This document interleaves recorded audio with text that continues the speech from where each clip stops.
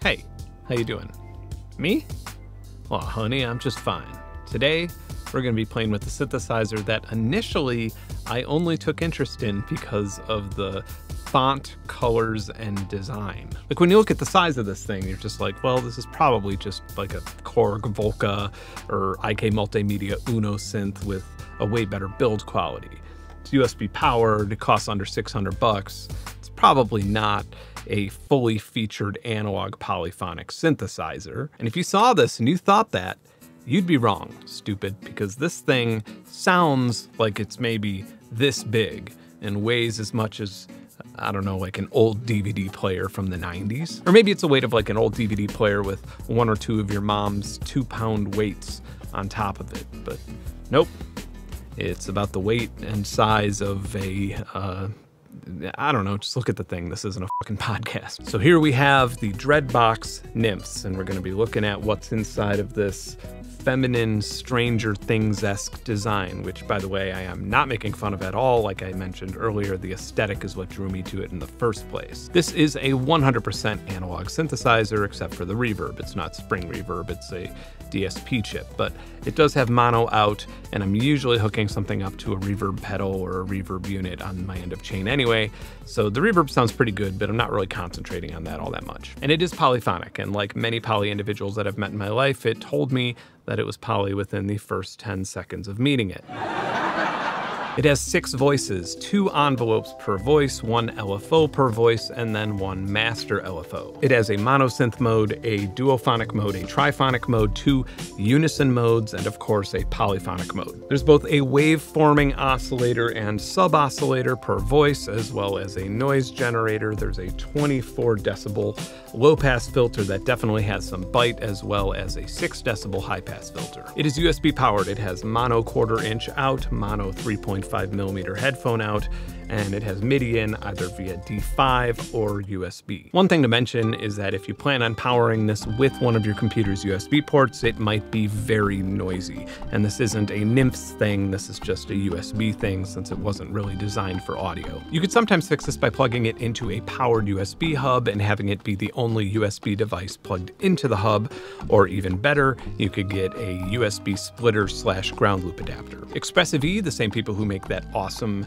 Touche MPE controller, sells these splitters for $15. I've seen them for $6 or $7 on Amazon. However, I have no idea how well those work. Or if you want, you could even take a USB cable and modify it to cut the ground. And there's a bunch of tutorials online that tell you how to do that. Speaking of noise, let's go make some. So this is Nymphs, and I really want to give Dreadbox some props for not only the design of the synthesizer itself, but for the design of the packaging. I just really liked it. In that box also came a nicely designed card, and there's also a nice manual that explains what all of the submenu items do. And probably not to the enthusiasm of Dreadbox, I haven't even glanced at it because I really like just having a good old organic user interface experience. And so far, the relationship between the menu here and the shift key and the user interface has all been pretty self-explanatory, and that's a really good thing. And if I do have to get up and get that card at any point while making this video, you'll probably hear me complain about it. Something I did read up on, though, was the most recent firmware update, which adds things like MPE and polyphonic aftertouch support, among a whole bunch of other features. So let's just dive in. So let's start off with the oscillators. One of the first things I wanted to hear was the quality of a fully analog oscillator from a USB powered synthesizer. So this is just a triangle, and we could morph that into a square, and then we could morph that into a saw. Nice. And so if we were to just keep this as a saw, we could also bring in a sub oscillator. And then we could also bring in some noise. So right now this oscillator is 6 voice polyphonic, but if we want to change that, we could go to menu, select 1, hit that again, and now we have 1, 2, 3, 4, 5, 6, 7, and let's just make it mono. So we'll go right to 6 here, and then press OK, and now we have, right now there's no glide on it, so if we hold down Shift, you see glide right here, and now there will be. Make that a little bit more manageable. We could also hold down Shift and detune it. So So if I hold down Shift, it controls the VCA's envelope. So, and now we can play with our low-pass filter, which, in my opinion, is an excellent sounding low-pass filter. Turn up the resonance a bit. All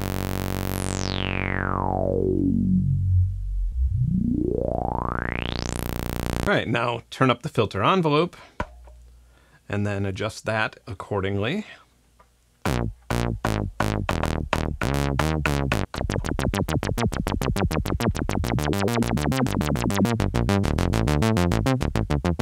Now this has a mono output, but there's actually a mono reverb here, so let's try that.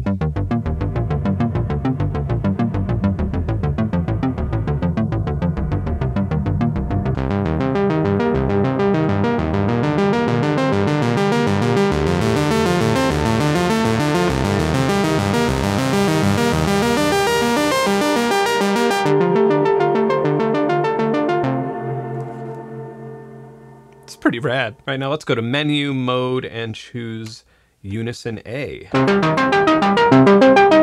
Let's make it polyphonic.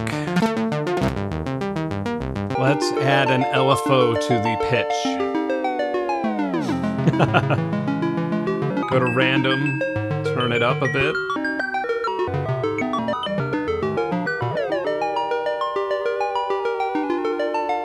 Make it sound like a tape.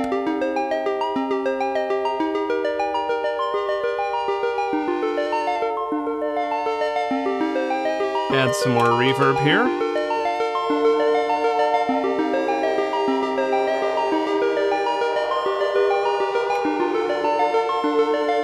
We could also have a high-pass filter.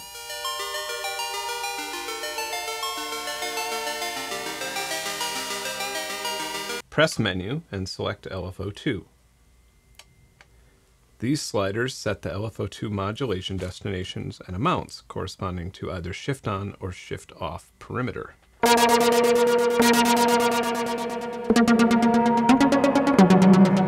Okay, and apparently if I want to reset all modulations, I just hold down Menu for 1 second. I feel like I probably could have spent another few seconds trying to figure out the LFO2 thing before running to the card, because it actually was kind of exactly how I thought it would work, but I just didn't mess with the controls enough to actually hear a difference. All right, so I'm going to try and f with this chord creation feature here. I'm going to go to Menu, Mode, select Chord, and then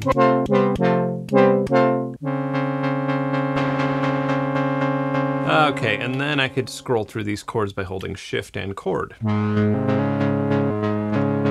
then I assume that they just work like this.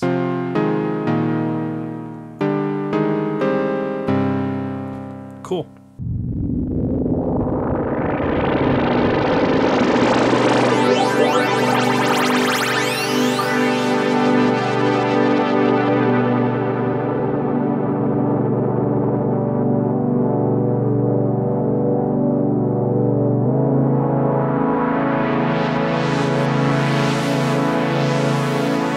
I know that I can sometimes get excited about a piece of gear and be guilty of hyperbole from time to time, but is it just me, or does this little setup here sound like a $4,000 polysynth with the footprint of like a loaf of bread?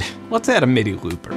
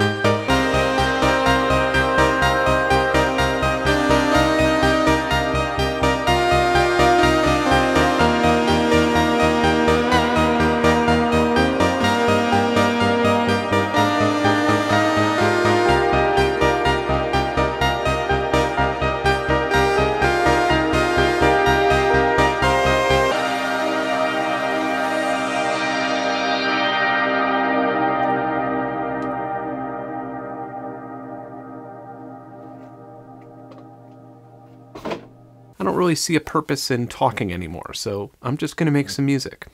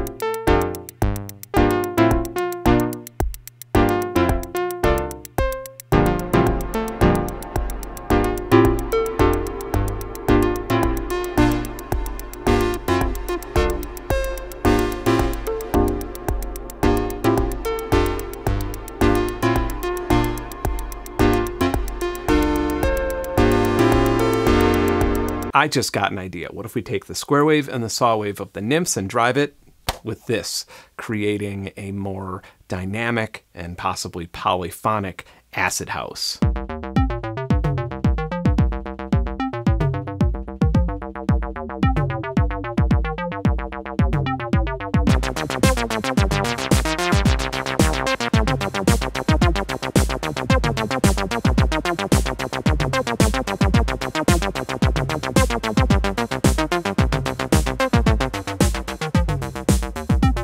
So my little acid house party idea did not really work out that well due to the TT303 not being able to shift an octave down on the MIDI out, and it was just outputting a very high bass tone.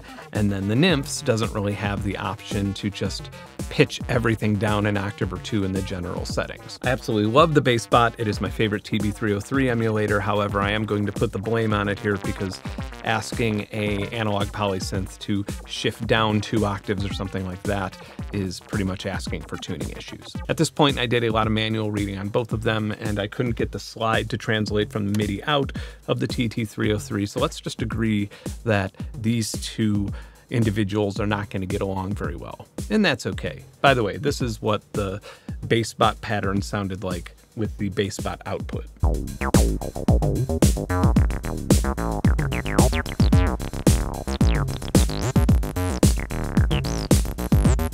Ultimately, I'm very happy with the character and richness that comes out of the Nymphs, and I am absolutely blown away when you look at the size and footprint of it. But if you're into a portable setup, it actually is pretty exciting to add this to something like an iPad or a Poly-N tracker, or even something like a Native Instruments machine or an MPC Live or an MPC Force, where you could feed it back into the FX in, and that pretty much completes that setup on a very portable scale. I am a fan. I'm keeping her.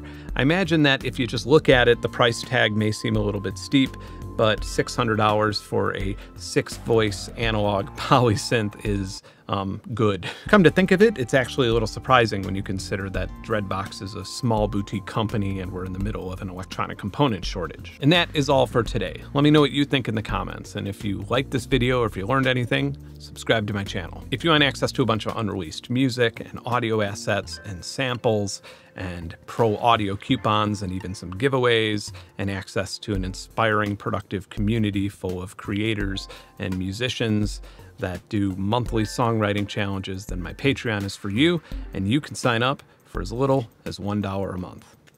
Later. Bye.